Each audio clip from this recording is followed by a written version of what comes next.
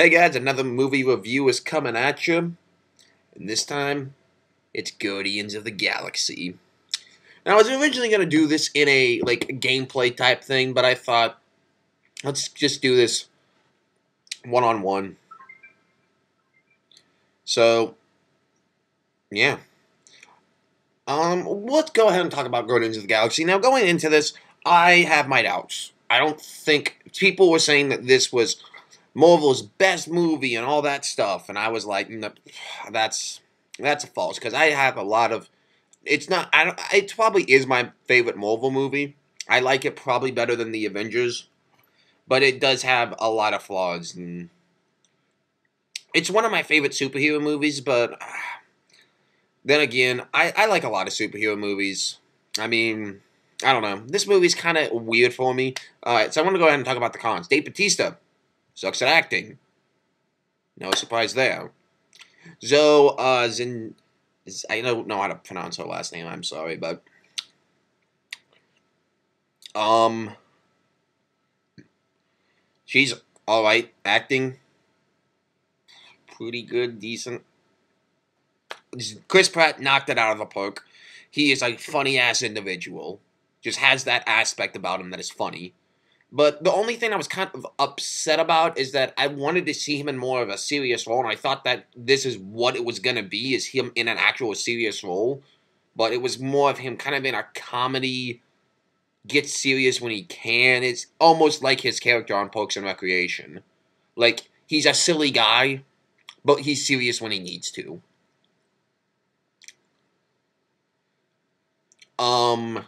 And then Rocket Raccoon. Not gonna lie, he was funny as hell in the movie. But he looks and sounds like shit. This was one thing that bugs the hell out of me.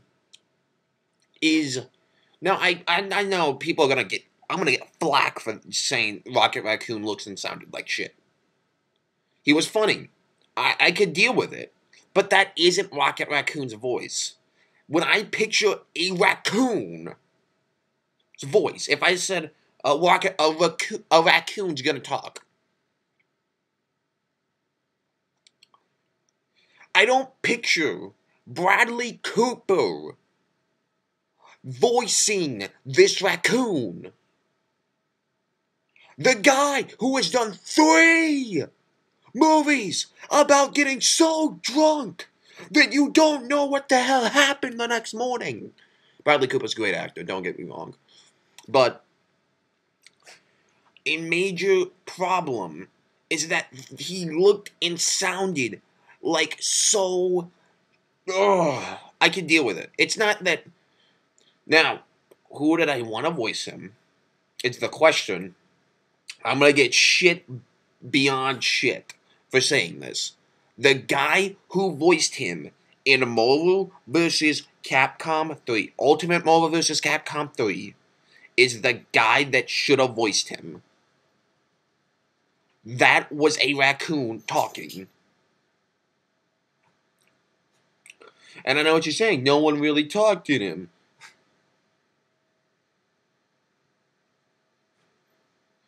No, he says a few lines like eat something sucker, and then initiate rocket something when he activates its minigun and all that stuff. And that's that's a raccoon. If I could have just pictured a raccoon on screen, I'm hyped. Rocket Raccoon is one of my favorite superheroes, and Marvel did a good job. He was Rocket Raccoon, except no traps. Rocket Raccoon is very well known for using traps. And then let's go down to Vin Diesel as Groot. It didn't bother me at all, honestly. It was fun. It was good. I mean, he was funny at points. And now, what I said, now, I don't want anyone to get in mind saying that I don't like this movie, because it isn't that. And I didn't like Rocket Raccoon. Rocket Raccoon was my favorite character. He was funny as hell. And I do want to go to Into the Galaxy too. This movie was really well done. But one note, I am noticing a trend in Marvel movies is that I like comedy, and don't get me wrong, I enjoy comedy as much as the next guy. But in Guardians of the Galaxy 2, there was an excessive amount of comedy. And I'll let it slide in this because Rocket Raccoon is a silly superhero. So is Groot doesn't talk that much. I don't like Batista. He sucked. He was a terrible actor. Did he have funny lines? Yes, but does he suck at acting? Zoe Zendel, decent actor. And then Chris Pratt knocks his role out of the park. He's serious when he needs to, and when he's funny as hell. And that's what I did like. Now, let's talk about the plot. I'm not going to spoil too much about the film, but basically, you have Peter Quill on a mission. He tries to grab this crystal, and he gets stopped by these bandits. So then he escapes, but then they go back to their main leader. I don't want to give all those spoilers out. I don't out, but then he basically will fight to save humanity. He goes to jail. He's caught because back on Earth he was trying to not on Earth, but on a planet trying to sell it to a person. Said I don't want it. Then you get Zoe Zandel's character, and then she tried to do it. Rocket Raccoon sees the bounty. He's the bounty hunter. Him and Groot try to get involved, and they meet. Then they go to prison. They meet Batista in prison. All that good junk. Then the story just takes off from there. This movie is very, very well done, but unfortunately, I do feel like a lot of the times in Marvel movies, Marvel directors take a little bit too much creative liberty. And one problem I do have with this movie, where the hell is Nova? Come on! To me, Nova is a key factor in Guardians of the Galaxy. And there's none of him. Not a cameo, nothing? Oh. Love this cup, though.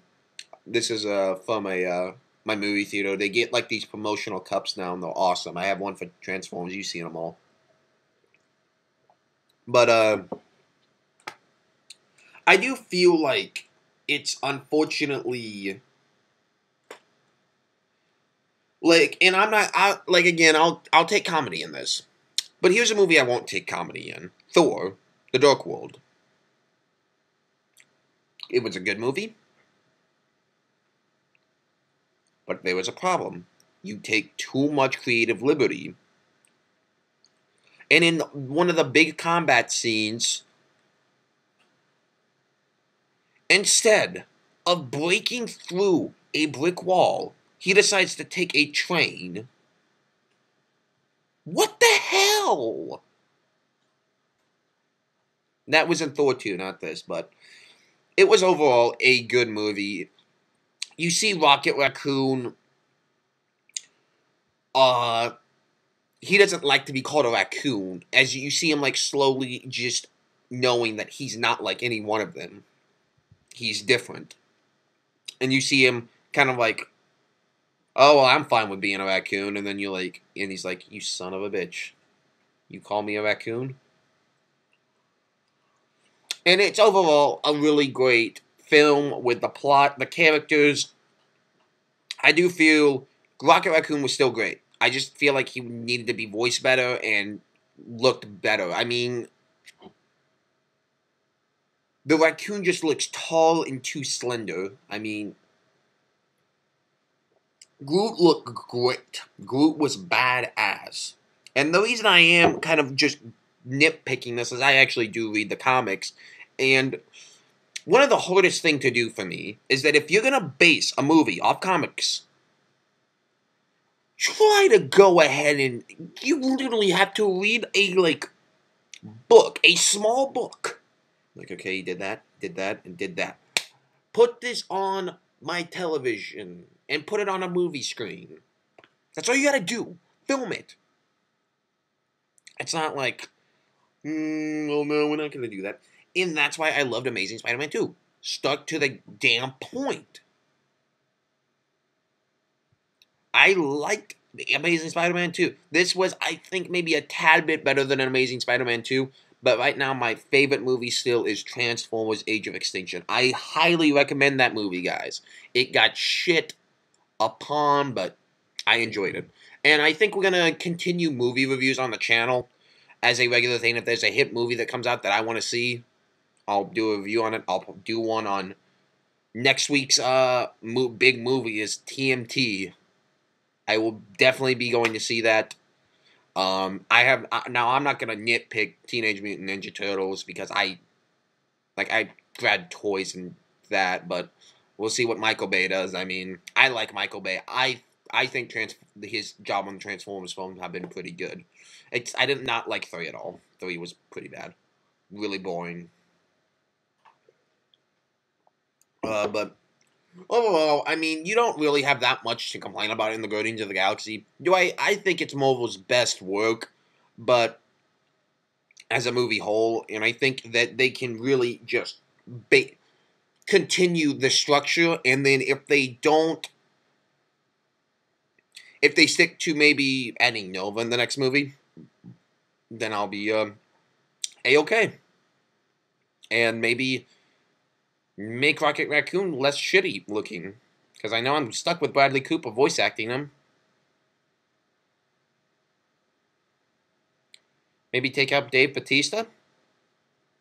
That'd be good. And yeah. Alright, I give Guardians of the Galaxies an 8 out of 10. I do think it's maybe Marvel's best work. But at the end of the day, it simply does not touch the excellence that is the Dark Knight trilogy. That's it for this one, guys. I'll see you guys in a next video. Probably either some gameplay. Definitely will be gameplay.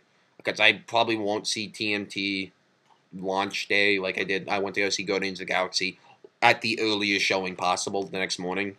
So, that's it really for this one, guys. I will catch you guys in a new video. Peace out. Go see Guardians of the Galaxy. It's a great movie. So, peace.